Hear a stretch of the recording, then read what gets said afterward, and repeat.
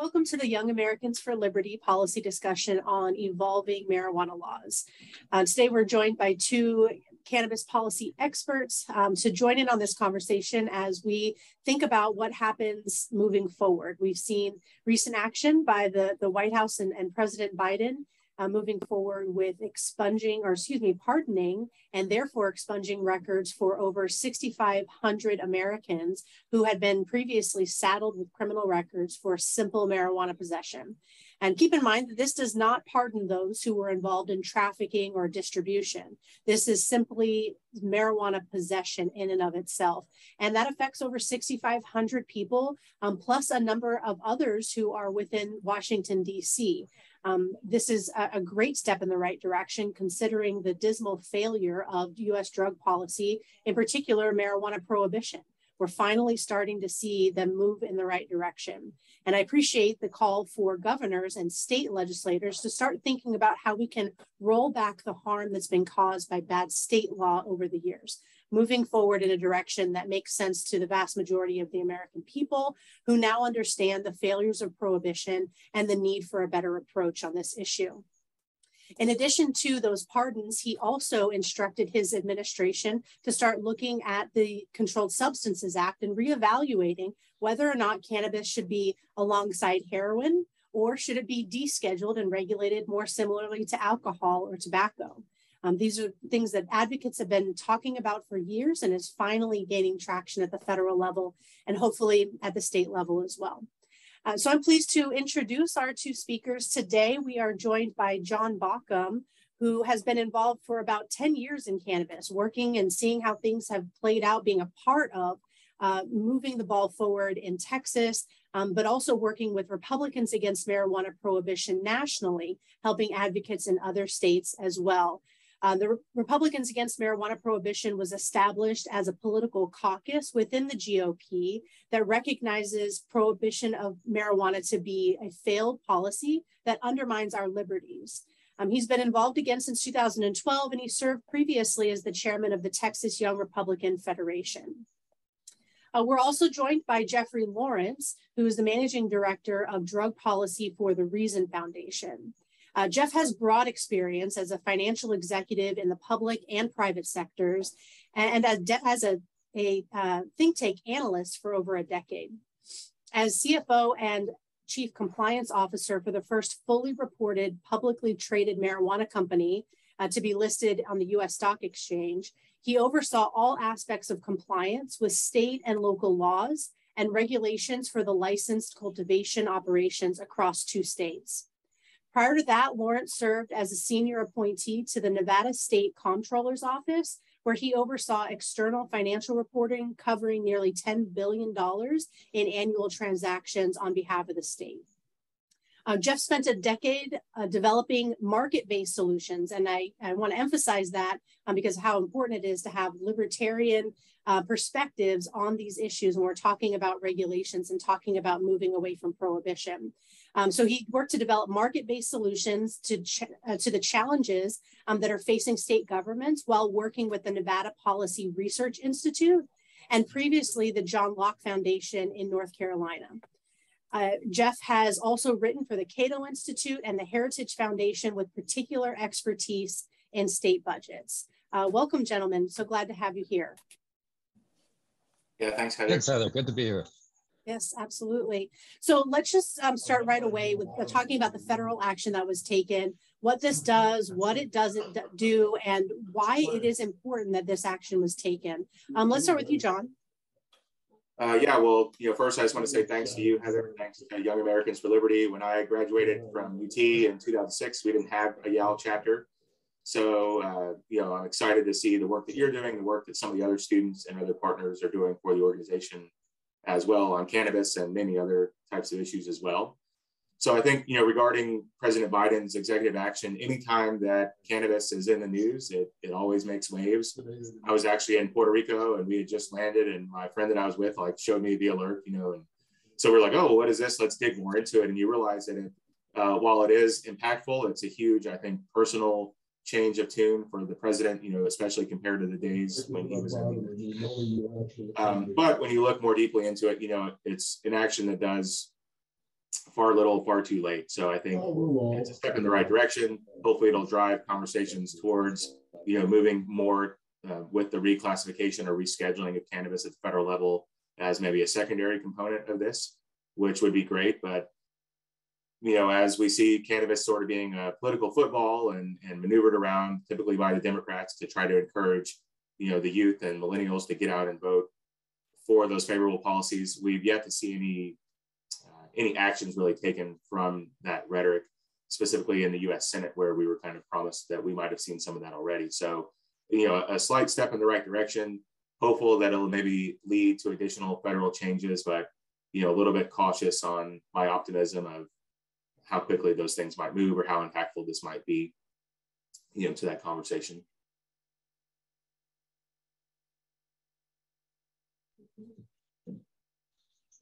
Yeah, great question, Heather. It's like John said, I think that the president's announcement was significant primarily because he was the primary sponsor of the '94 crime bill, and it represents a big personal change of heart for him. In his statement, he kind of alluded to that I kind of discovered that this approach hasn't worked, and so it's time to change our approach. But like John said, the impact is fairly limited. No one was currently serving federal prison time for simple possession. So this only affects affects a few thousand people, which is great. But it was a federal misdemeanor, not a felony.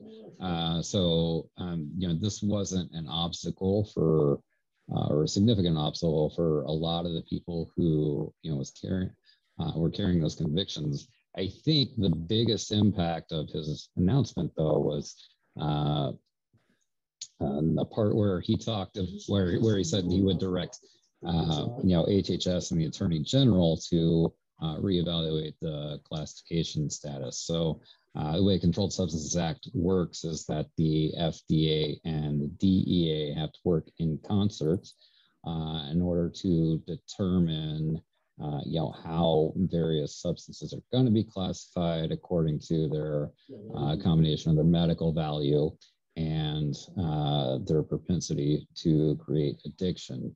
Right. So those in Schedule 1 include heroin, LSD, marijuana currently.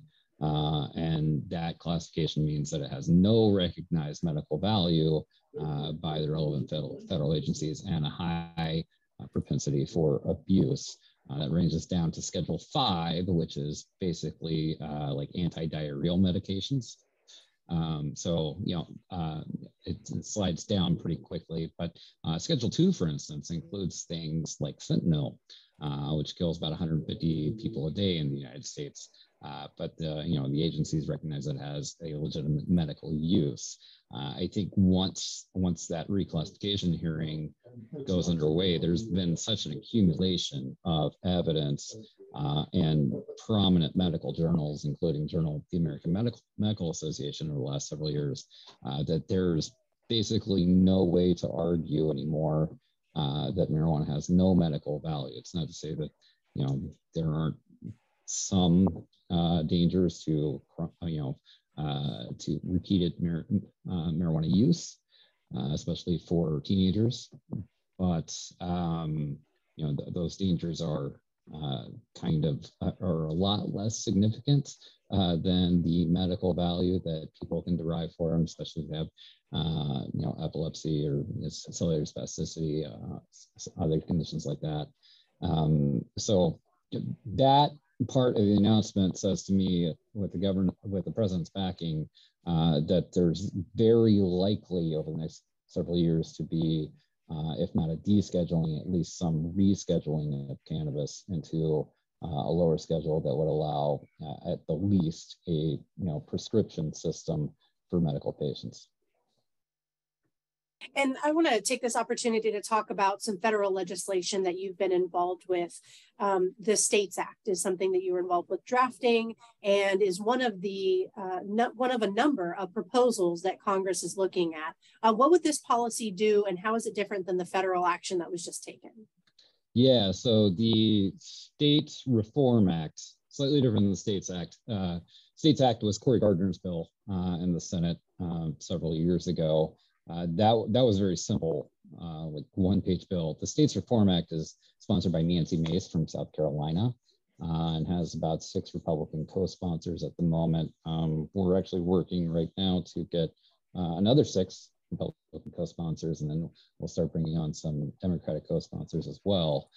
But the contours of this bill is basically remove cannabis from all scheduling under the Controlled Substances Act and allow interstate commerce with a 3% federal excise tax on on cannabis transactions at the wholesale level. The point of the excise tax is basically just to pay for federal regulation because all interstate transfers would be monitored and regulated by the Department of the Treasury, the same division that currently oversees interstate transfers of liquor. It's the Tax and Trade Bureau. So, when cannabis products leave one state system that, it's tracked and traced, Treasury would assume possession of that inventory, oversee the shipment. States would not be allowed to seize marijuana that's traveling between states if it's traveling on a federally funded highway. That's been an issue in some places. But states would still have the option then to retain marijuana within their own state versions of the Controlled Substances Act. So they could, any particular state could maintain prohibition if they want, which they can also do with alcohol currently. It's just none of them do anymore. And the states that want to have either medical markets or full adult use markets would also be able to do that. And you would be able to, as a consumer or a retailer, you'd be able to purchase from at the wholesale level products from across the nation. The other, kind of final big component of the States Reform Act is that it would automatically expunge all federal cannabis convictions that are nonviolent. So not associated with, armed robbery or something like that, and not for individuals who are associated with drug cartels or have a DUI on federal property. So, it's in that respect, it's actually much more expansive from an expungement aspect than either of the Democratic proposals, the MORE Act or Chuck Schumer's CAO. It doesn't spend quite as much money or tax nearly as much as those other options do. Well, we like that. That's for sure. And John, can you speak to the importance of expunging records? Yeah, it's huge. I mean, as we all know, there are many collateral consequences that can follow you around after a drug conviction. So, immediately afterwards, losing your driver's license, being unable to commute potentially to your job and other responsibilities, creating legal discrimination in housing, financial aid, other sectors of the economy, where you can get frozen out, from having something like this on your record. And it's something that we're seeing now, maybe where attitudes are shifting on cannabis. So even if you saw someone who did have a cannabis conviction, maybe it's not the worst thing, but there could be other just, as we see these blanket statements or blanket policies that kind of automatically filter you out. So if you're one of 2 good candidates for the position and you have a marijuana conviction and they don't, that's probably a big opportunity for you to lose that potential employment. So it's a huge that any kind of, as I said earlier, anything that we can get marijuana in the news and get people talking about policy and realizing that our current one is failed and needs to be reformed is great. So, having these types of, having the governors essentially follow the president's lead to do this at a state level would be great.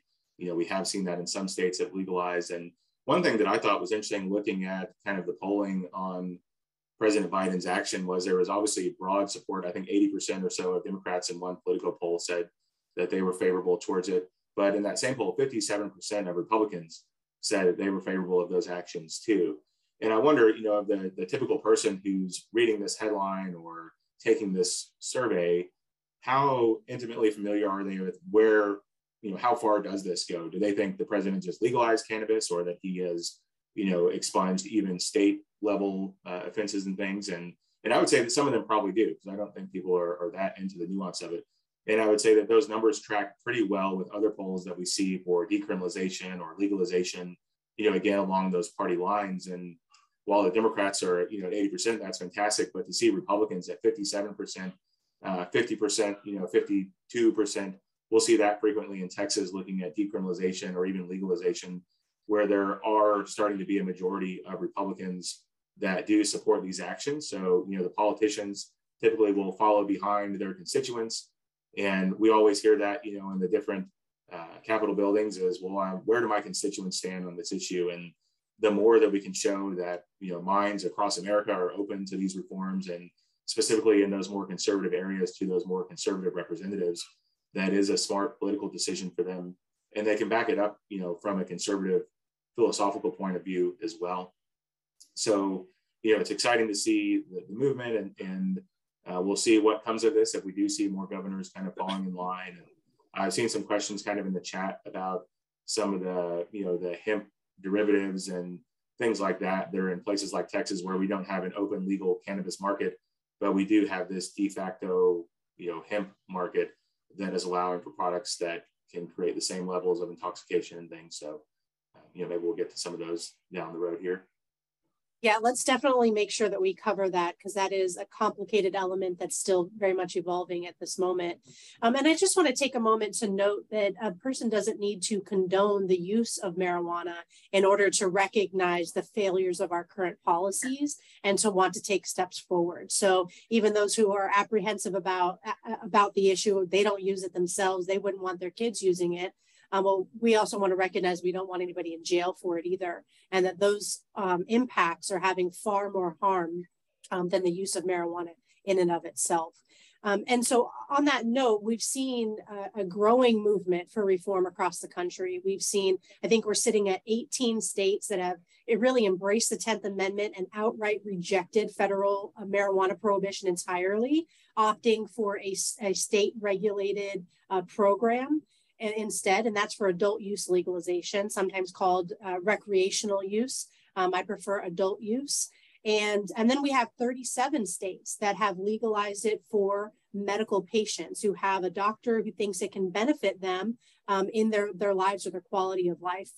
And then a number of others who have decriminalized. I want to know from both of you, what do you think is happening moving forward now that this has happened? What kind of changes are the states going to be making, or now that the ball is rolling on this, I should say, because this was a very beginning step of federal change. But what does this open the door for when it comes to state level reform? We can start with you and then back to Jeff. Okay, yeah, well, I think it's great, and I think, again, towards the polling, wherever we see the polling, we see large majorities of support for these types of reforms, and those may look different in different areas. So I think, as we continue to watch, my confidence is fully in the states and the people to make action at the local level, which we're seeing in Texas, where some municipalities are deprioritizing law enforcement for cannabis prosecutions, and other district attorneys choosing to have diversion type programs or other means to keep, simple marijuana cases out of the system. So I think as we see more of that, putting pressure on the state legislature in places like Texas, more states that are more broadly legalizing adult use, putting more pressure on the feds, both medicinally as well. And Jeff alluded to it, with the bill they're pushing, is that there is going to be a lot of cross-state integration as we move forward with this blossoming industry. And so looking for ways to, get the government out of the way of that, or to help with a gentle hand where they may need to, is going to be something that's going to become more actively part of the conversation, I think, as we move forward. We've already seen that a lot with some of the banking regulations, causing these businesses to be large cash-based enterprises, and that doesn't always create the most safe environments or the most business-friendly means to expand their opportunities and things. So I think we're going to continue to see, I think there's 5 states that have legalization on the ballot this November. So I would, be confident and hopeful for all of those. And so it'll be interesting to see as we start approaching a majority of the states. I think that would take us to, 23 or 24. And, we kind of, again, are edging towards that tipping point. And once we can get maybe some states in the South or some more conservative states to kind of embrace that legalization front too, I think, again, you'll see more of those dominoes start to follow. So, Missouri might be a good example of that. And I know something with probably the people on this call, as libertarians, there's a lot of things that where it's just never quite good enough. But one of the things in the federal bill is the excise tax. Folks like Thomas Massey have said they can't vote for this because it creates a new tax. And, one is, I think when you look at federal excise tax and how they're applied, the most obvious example is towards liquor and alcohol. And to think that cannabis would be legalized and regulated differently from that, I think is a bit naive. So that might not be the hill to die on, and kind of allow the feds to have that tax, to allow for, the cross-state regulation, and hope that the entities on down the line in the taxing structure with every city and every county and every state that wants to add their tax on top of it, then you very quickly come to an unworkable scenario where you have an illicit market like what we've seen in California, many years in, where it's still dominated, by the illicit players in that market there. So something to watch out for, but a lot of reasons for us all to be confident. And, I would just say that the best action that we can have is going to be at our local and our state levels, and trying to push that on up to the federal level as well. And then thanks, to Jeff and people like him that are crazy enough to get involved at the federal level with politics and trying to move that bill forward, through the gauntlet, of Congress is quite difficult and admirable. So hopefully we can get some movement there and get those bills maybe to the president's desk in the next term. Yeah, and Jeff, your perspective on how things are evolving, especially when it comes to state policy responding to changing federal laws. Yeah, so the federalism aspect of this issue as a libertarian really excites me. That's one of the reasons I initially got in the industry. As you don't see, you can't think of any other issue area where states are knowingly passing laws in direct conflict with federal law. I think it's kind of a beautiful thing, right? And it's early on that was driven almost entirely by the voters directly through the initiative process. I think the first 12 states or so that legalized were all by initiative. And then, after Illinois, we've started to see state legislators that are now willing to take this up, which I think speaks, highly to the public favorability, because we know that the polling is way ahead of where our elected leaders generally are on issues, but now the elected officials are feeling comfortable enough with the polling that they're willing to put their own necks out.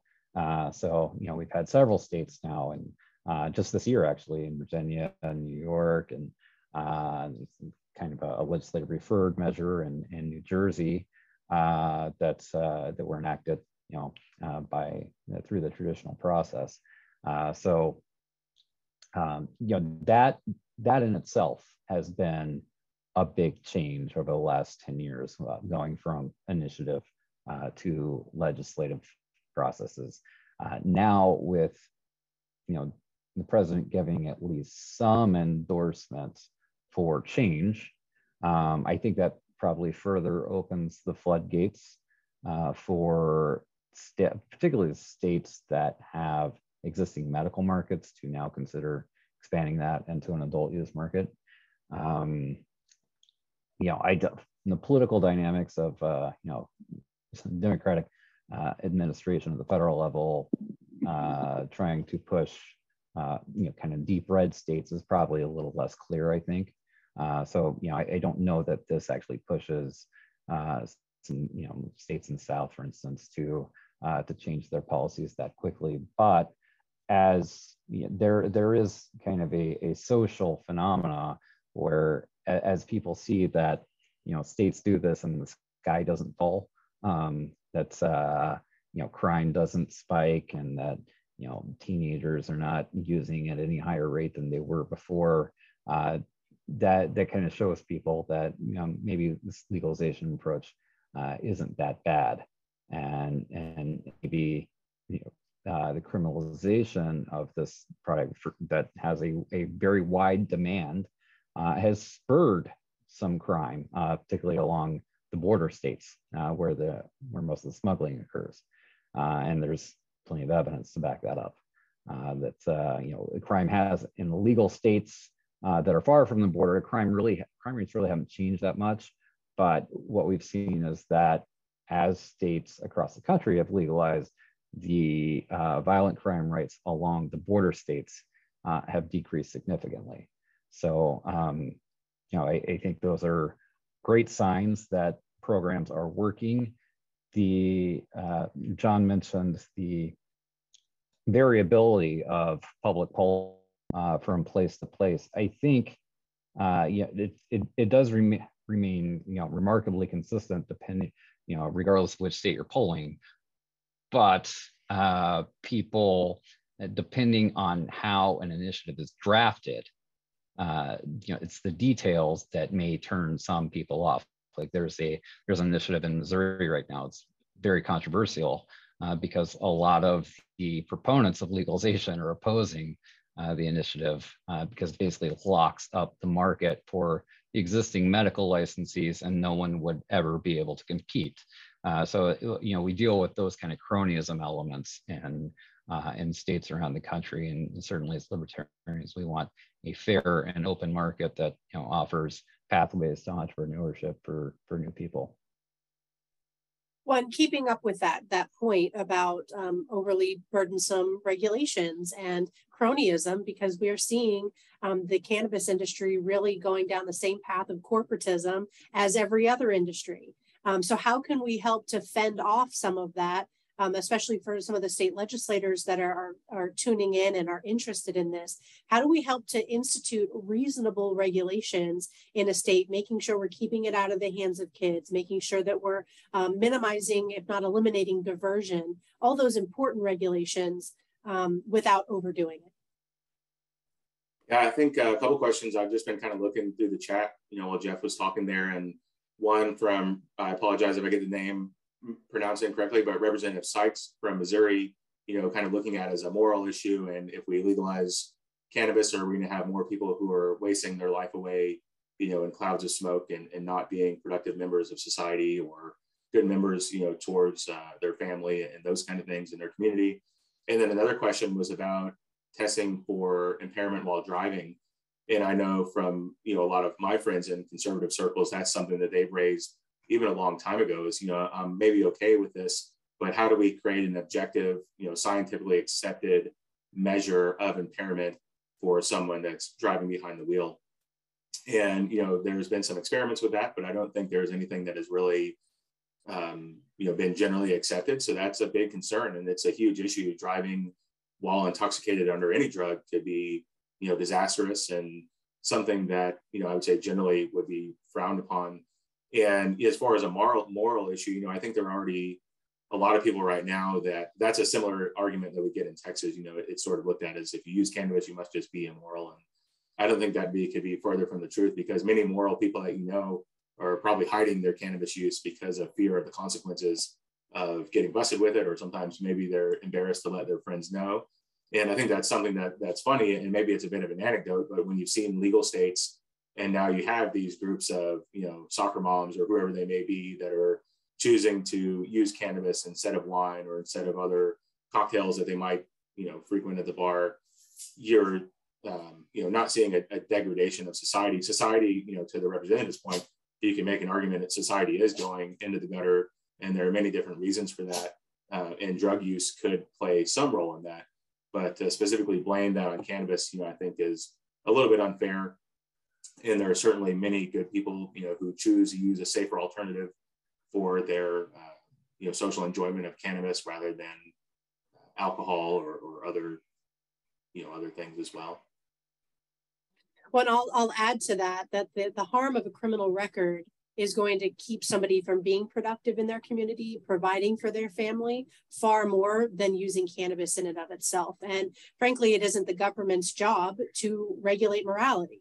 That's a job of communities and families and churches. And it is important to talk about the line between substance use and abuse. And we have to take substance abuse much more seriously in this country than we have historically. Thankfully, we're finally starting to come around on that so we can have meaningful conversations about the people that do have substance abuse issues, which is a very small percentage of cannabis users, but there are some, and we have to look at that honestly and hit it head on so that we can make sure we give people the resources that they need to thrive.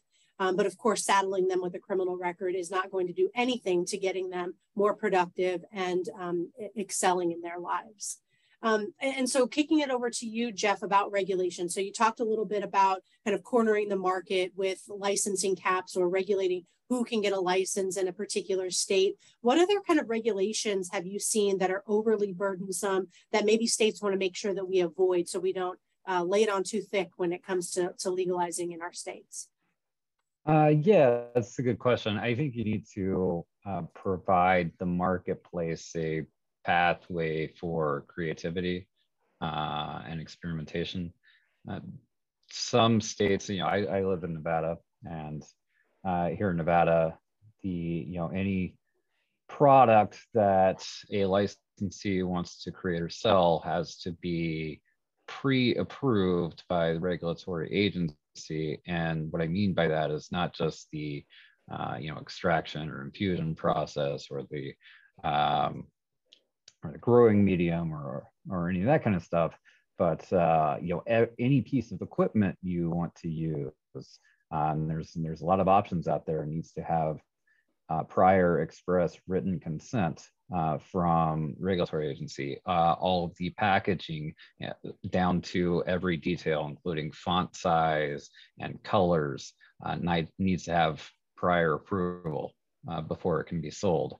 That really hamstrings all of the market operators because the regulatory agency doesn't have that many people. They act slowly. It can take 6 months to get a new product approved just because you put a new label on it. So that kind of structure will leave your state behind when it comes to innovating in the market. And the market innovates very quickly. Some states, one of the things that California has done correctly is this particular issue. They set out clear guidelines for what the processes that you need to follow in your extraction, and what the packaging and labeling guidelines are. And it's up to the operator, the licensee, to comply with those guidelines. Now, if the regulators go into a shop, and they do, and inspect the products that are there, and they see that you're out of compliance, then they will give you a cease and desist letter, force you to pull all of those products out of the system, which are easily tracked because everything is tracked with RFID tags by batch. So it's easy for the regulators to do that, and then they can sanction the licensee who is out of compliance. That kind of system is just far more dynamic than what we see in a state like Nevada, for instance. The other big issue, which you mentioned, Heather, is licensing.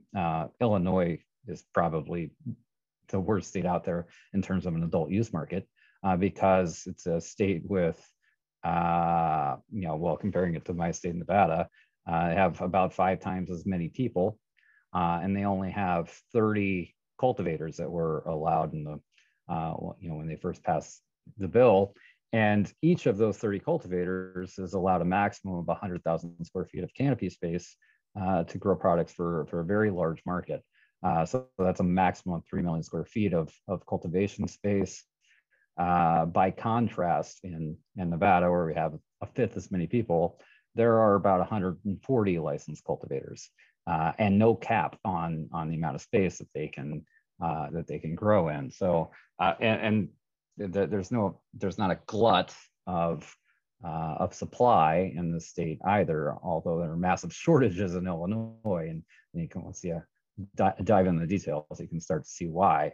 And go a little further than that, I'd say that it's really not, even if there were a glut, it's not state government's job to regulate supply and demand. Some states have tried to do that and target their license caps or whatever to whatever they forecast demand to be.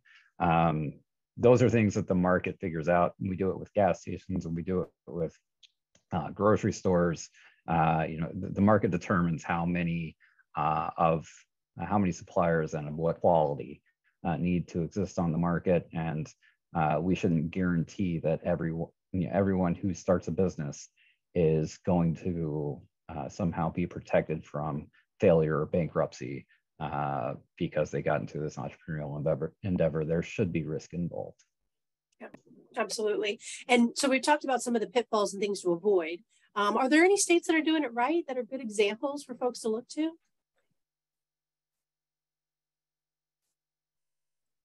Jeff, for you first. Yeah, I'll jump in first. We really like Michigan. Reason was instrumental in writing a lot of the implementing rules there once the initiative was passed. So Michigan, like most states that were where the market was created by initiative, had very few details in the statute. So most of the details were done through the rulemaking process. It's a state where they have 15% retail excise tax, single level of taxation. Not, most of the states out there are taxing at the wholesale level, at the distribution level, and at the retail level, and it kind of pyramids up, and it's not transparent to the consumer. So it's a single level of taxation. There's no cap on licenses. They don't have the kind of structures I talked about with in Nevada, where they have this prior approval thing. So it's a very dynamic market, and I think you've seen that supply there has exploded very quickly. They've been pretty effective at eradicating the black market, and prices have fallen as quality has increased. So now Michigan is one of the most affordable states at a retail level, and that's generally a good thing for consumers and for crime, frankly, because you displace the black market actors by kind of crashing the price down to a highly competitive level.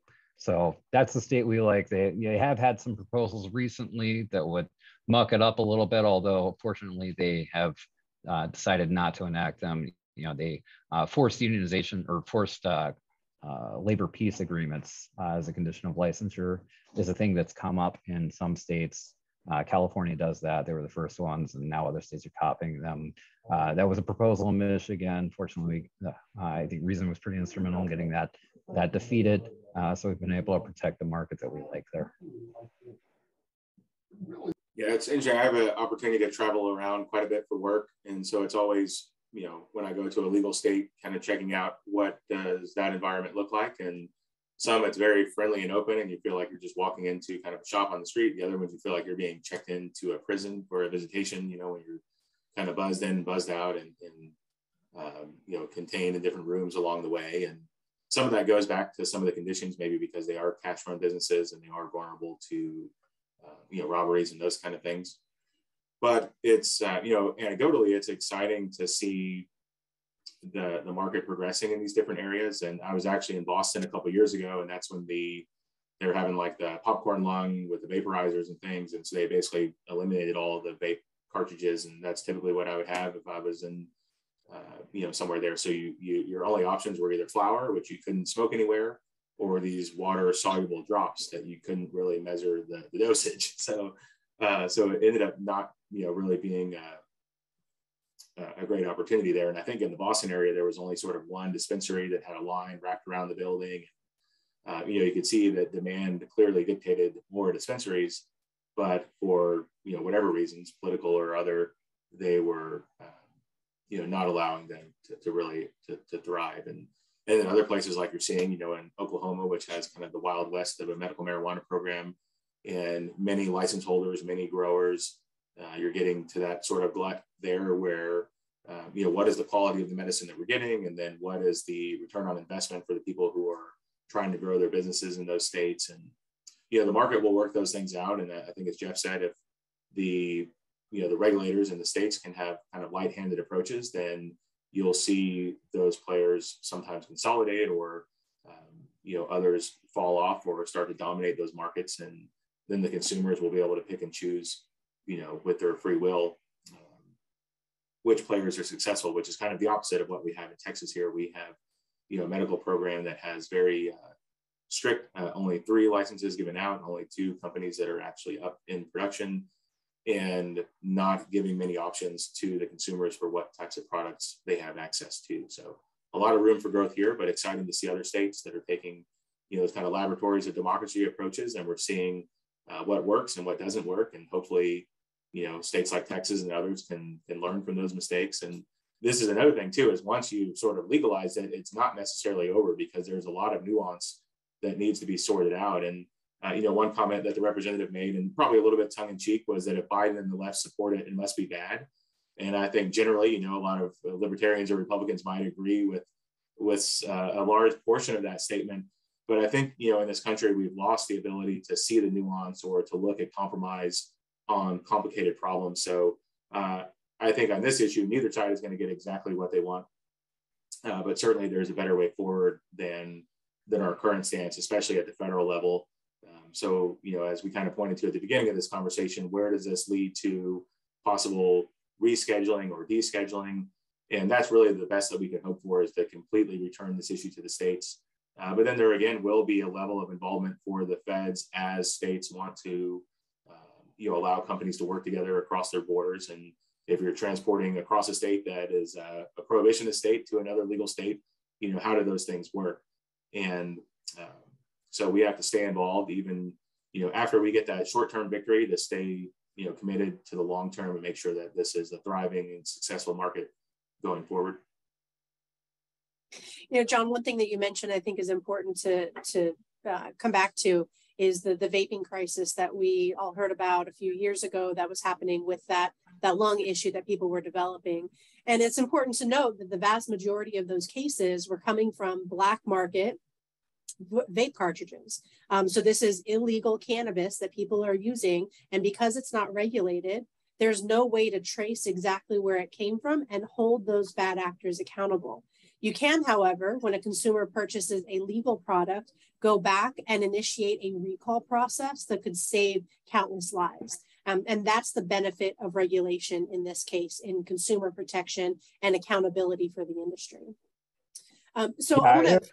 Go ahead, please, just Jeff. add really quick, in a regulated system, those products it's very unlikely they would ever even make it to market, because there are testing requirements between the wholesaler and the retailer that the product must pass for safety and compliance reasons. That's why you don't see these contaminated products. There was a chemical called vitamin E acetate that these black market dealers were putting into their products. You're just not going to find that in a legal retailer. And so coming back into the policy side of things and how things are progressing in different states, and ultimately I want to get to the legalization of hemp and the nuances there that have brought us products like Delta 8, Delta 10, THC, these different cannabinoids that are commonly used now, but were not even really known about 3 or 4 years ago. And so when it comes to reform, we've got federal reform happening. Ultimately, we'd like to see cannabis removed from the Controlled Substances Act entirely, leaving it to the states, like John was mentioning. And then what can the states do? So first, there's the option to decriminalize, which is removing the criminal penalties for simple possession. And that helps with not saddling people with criminal records. And you can go further to expunge records of those who were nonviolent offenders for simple marijuana possession is a great start for that. So that is one approach that is a very modest approach to it that'll do a lot of good for a lot of people. Alternatively, you have establishing a medical cannabis program, which most states have already enacted, but some have been holdouts. And so that would be carving out within your penal code, carving out protection for those who have a doctor's recommendation for medical cannabis. And that recommendation is what gives them access to dispensaries and allows them to purchase cannabis medicine that will improve their quality of life. And then the third option is repealing prohibition entirely and instead instituting a system of regulation, ideally reasonable regulation that ensures consumer protection, hits all the marks that Jeff was talking about, and helps to avoid the downfalls of other states like California, who've done it terribly. They were pioneers. It was almost 30 years ago now that they legalized medical cannabis. And since then, just recently legalized adult use, but they are so overly regulated, so overly taxed that they have black market cannabis shops operating brick and mortar who would rather pay the fine for being out of compliance than actually go through the process of complying with the law. And that only serves the black market and diversion, and is not the approach that we want to take. And so we want to see, again, reasonable regulations that incentivize compliance, get people into the legal market, again, where there's accountability. And so I want to now talk about the legalization of hemp, because this happened a few years ago. I'm going to kick it to John and then to Jeff to talk about the federal government legalizing hemp. But instead of legalizing the genetics of the plant that is known as hemp, that was for rope and fiber and all of those good things that hemp can make, they defined hemp as all cannabis that has 0.3% THC, one of the cannabinoids, it has the euphoric effect to it, 0.3% or lower THC, which opened up a lot of other cannabinoids and opportunities across the country, legalizing cannabis with the exception of THC. John, what have been the impacts of that? And then Jeff, I'd like to hear your input as well. Yeah, well, it's really profound. You know, I remember in 2014 at the Republican Party of Texas State Convention, going up to Sid Miller, who's our current agriculture commissioner, that time was just moving into his, fall election, and advocating to hemp, industrial hemp, as another commodity for Texas farmers to grow. And he was really standoffish about it. If you've ever seen, he is basically the cowboy cartoon character from The Simpsons is the best way to describe him if you're not familiar. But he looks like Texas when you see a photo of him. And you would think, yeah, by God, we're going to allow our farmers to grow whatever the hell they want and sell it wherever they want. But he was very, apathetic and really disinterested. And we continued, after he was elected, to talk to him about this, thriving potential for this new agricultural commodity in Texas. And he really remained disinterested. But then when we finally saw I guess it was 2018, the federal farm bill pass, then it was a totally different story. And you saw, okay, now there is economic opportunity here around the cultivation of hemp. And folks like the agricultural commissioner, Sid Miller, other industry and resource groups got on board, and they crafted a bill to allow for industrial hemp in Texas. And just like the federal law that Heather referred to, it defined hemp in the same way as, cannabis sativa L with 0.3% THC delta 9 or less by weight.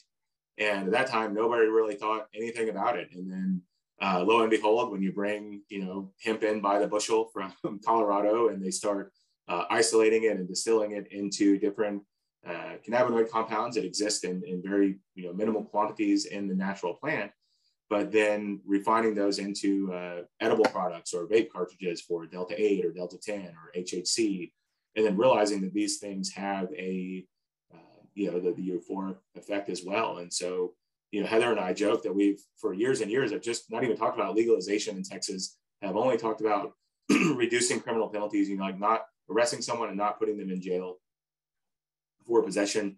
And now we basically have this de facto legal market for hemp-derived THC products that, might be large gummies that are Delta 9 THC by weight, or they could be these minor cannabinoids that are in other edibles or vape cartridges. And the thing that's really concerning there is, yeah, it's easily, readily accessible, but again, it's totally unregulated. You have no idea the process. We have an idea from one of the manufacturers here in Houston, because we got to do a tour of their facility and kind of see the extraction process and the refinement, and looking at their laboratory where they're testing different products and things. And it was really fascinating. And, I'm highly confident that they're kind of following the rules and cleaning their equipment and taking care to do the proper testing, but they may not be. And there might be others who certainly aren't. And when you have these things available at every gas station, corner shop, CBD store, you're really allowing for an opportunity where you do get something that a hot product gets into the market. And then maybe we have some really disastrous consequences that could have been avoided by having, some basic safeguards on, these products in this new industry. So I think, kind of in closing there, Texas really has to consider, as we move into our next legislative session. We meet every 2 years. So 2021 in January, 2023 here, we'll begin a new legislative session. And they're really going to have to decide, like, do we regulate these products, or do we try to stuff this cat back in the bag, which will be nearly impossible? Or do they look forward and think about regulating all THC in a light-handed way and realizing that they've sort of lost and there is no way to put this cat back in the bag. But, you know, what we've seen historically is that is not going to happen. They will fight to the death. And so we imagine that they're going to come after trying to put the cat back in the bag with all of these various THC products that are readily available on the market. And, you know, we'll have to see how much of an uproar that causes and if we're able to stop them and make them move the other way. And Jeff, thoughts on legalization of hemp? Yeah, so you made a good point at the beginning, Heather, that the way that hemp was defined is really arbitrary with this 0.3% cutoff. But there's no way that Congress could have specified some type of genetic difference because you know, it's the same plant. Just like you can breed roses to be white or yellow or red, but they're all roses, right? Cannabis is the same way. You can breed it to have less or more of a particular cannabinoid, but it's all the same plant.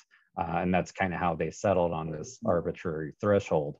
And, you know, early on in the legal hemp market, there was most of the interest was in CBD because, you know, it does have some valid medical treatments. In fact, the FDA has approved a pure CBD extract for treatment of childhood epilepsy. It's called Epidiolex.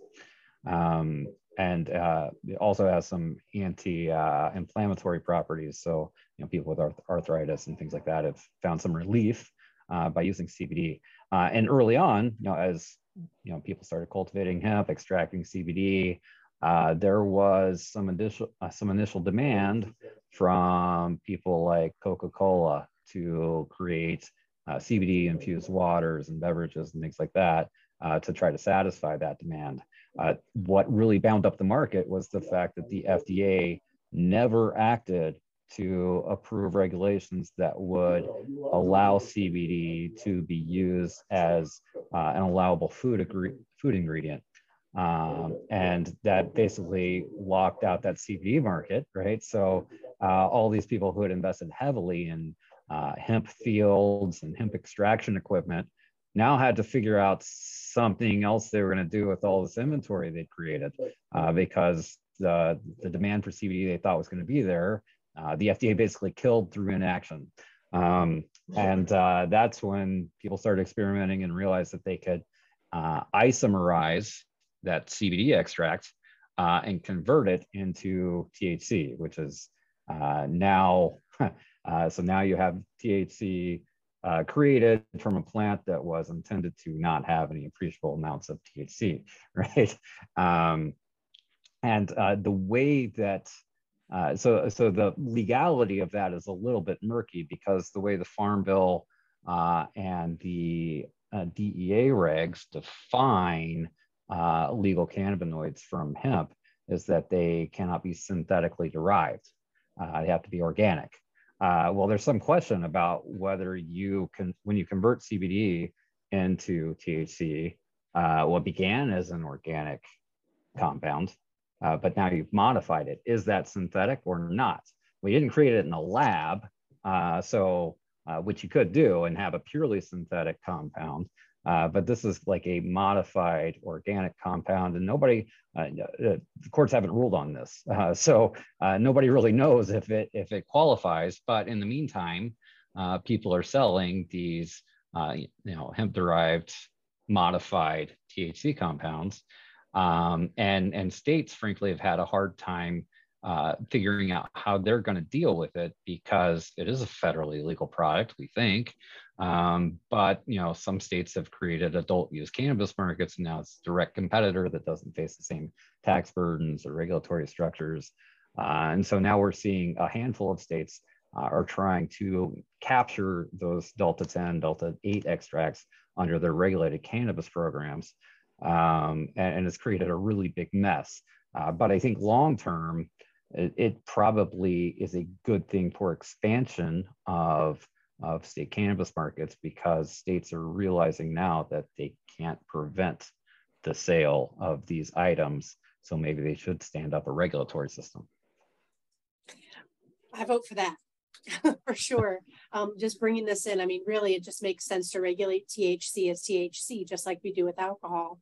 because it does have an intoxicating, I don't know if intoxicating is the right word, because cannabis isn't a toxin to your body like alcohol is, that we actually have cannabinoid receptors in our body naturally.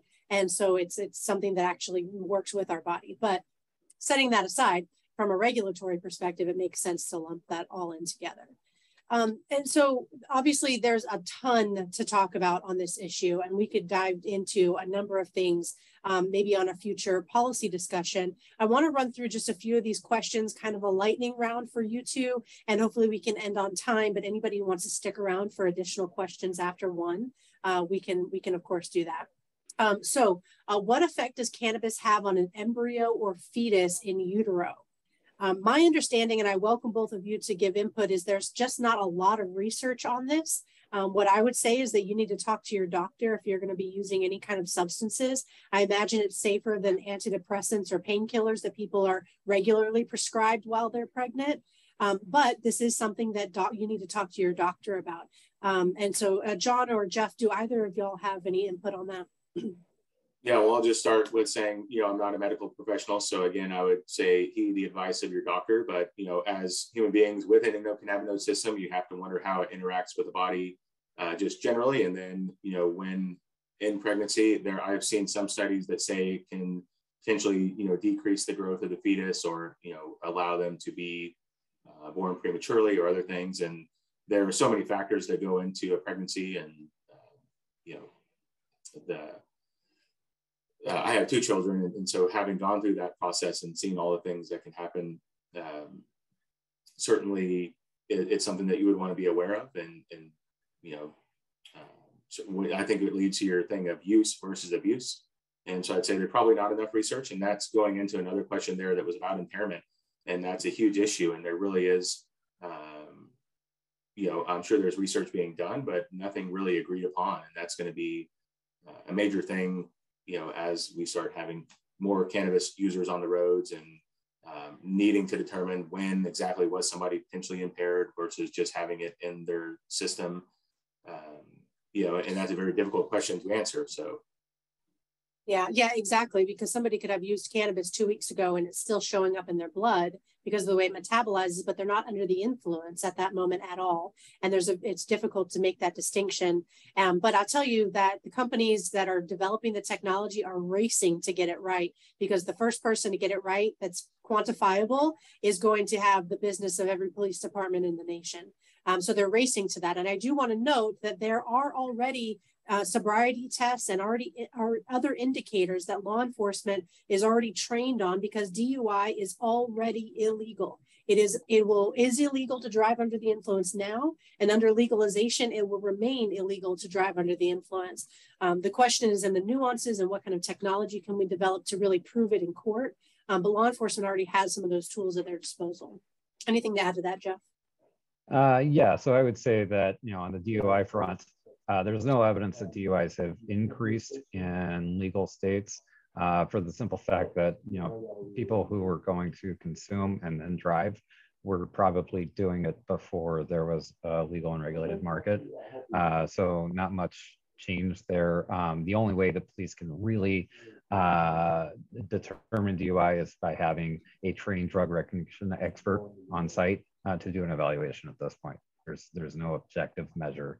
On the in utero use, to my knowledge, there's not a lot of medical research on that to date. There is medical research on adolescent and teen use, which shows that repeated marijuana use for those age groups can delay, not impede, but delay brain development. Definitely something to consider. There's, but some kids have conditions that they might need treatment for. So there's positives and negatives to weigh in those situations. But I would generally think that drinking liquor is not a good idea while you're pregnant. I certainly would think twice about using cannabis as well. Excellent point. And the final question here is about the workplace and enforcement. And, it opens up the legal questions. Like if you're not under the influence while you're on the job, should it matter that you used it last night or last week? But at the same time, does a business not have the right to choose who they have working for them, including people that use substances that they may not agree with?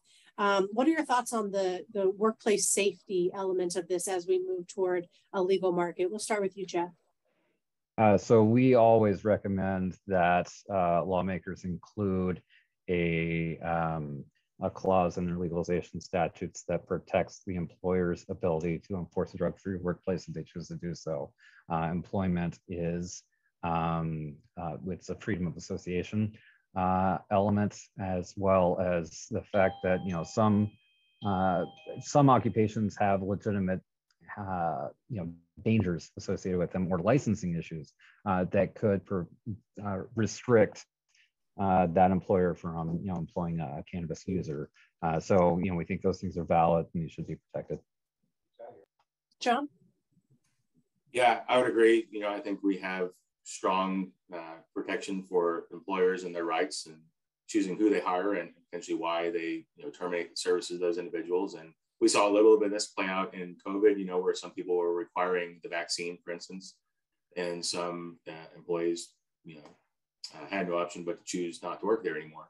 And so I think that's something, like Jeff said, some jobs could be very dangerous potentially. And I know many of the people here, if they're familiar with cannabis, may say, I could fly a plane, no problem on cannabis. But when you have a few hundred passengers on board, it kind of goes beyond that, right? So certainly employers should have the right and the ability to, test individuals for using different substances and make their policies, around when or if those things are acceptable. And it was interesting, and kind of an earlier question to that was asking about similar to the military. We have, obviously, as we know from a lot of our work with the veterans here in Texas and other places, there's a strong culture of, alcohol use and potentially abuse as well. But the effects of that can wear off maybe a little bit more quickly, or it's not tested and lingering in the body as long. And so, I think that's one of the things is, to have a military force, which is smoking pot and being docile, is not going to be prepared to just run off to the next war that you march them into. So, I think that's one of the reasons why, obviously, that they have kept it trying out of the military. But where we have seen the benefits, and even with athletes, being able to have a better recovery of their muscles and other things to really use it as medicine, then certainly there should be some, permissibility for folks in the armed services to be able to utilize it either recreationally or medically as well. But again, with certain standards being set. I just saw that the official CBD of MLB is Charlotte's Web. The Major League Baseball League has an official CBD brand now that they work with their athletes. So interesting how times are changing, that's for sure. I want to offer you two an opportunity for any final comments. I'll go first here since I'm off mute. I just want to thank everybody for their time. Thank you, Heather, for setting this up. I think it's an important conversation. Appreciate all of the activists, students, legislators, candidates that joined on here as well to be part of the conversation. And as you saw just from a short meeting, there's a lot of thought-provoking discussions. And as Heather mentioned, we could be here all day kind of meandering down the different paths that this could take us. And what I will say too, to anyone that wants to see reform, is to keep pushing, meet with your state representative, your state senator, your U.S. congressman, your U.S. senator, email them, call them, get in front of them every opportunity you can. Find a YAL chapter or other, liberty or cannabis focused groups in your areas and be part of the change. And, an individual really can have a positive influence and impact policy, definitely at the local and state level. And if enough of us keep pushing, hopefully we'll see changes at the federal level as well. Yeah, I'll be quick. I'll just say the 10th Amendment is real and restricts the federal government from acting on issue areas that are basically not included in Article 1, Section 8 of the Constitution, and regulating people's personal decisions to imbibe with a naturally occurring plant that kind of grows freely across North America. Just doesn't fall within the scope of what the federal government should be doing. Yeah, hear, hear. Well, I appreciate everyone joining here today. We will continue the conversation as we move forward, working to adjust as the federal laws are changing and instituting state laws, regardless of the federal law, so that we can implement policies that work for our states when it comes to respecting individual rights, personal responsibility, and our values of free enterprise. Thanks for joining today.